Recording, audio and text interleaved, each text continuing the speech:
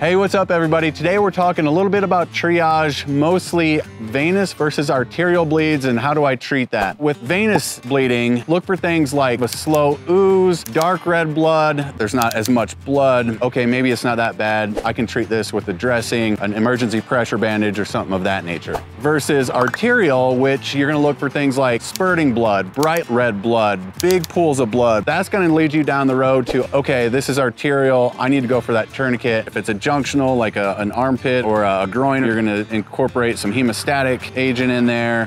Arteries are much bigger than veins, right? Those are the big pipes. They take all that great oxygen-rich blood to your organs and your tissues. So you're gonna lose a lot more blood a lot more quickly versus injuring a vein. Always kind of keep that in mind. Do that little decision-making up front, and that'll lead you down the right road to make the right call for the right injury. Thanks for checking this out, guys. Stay safe, be smart, stay alive.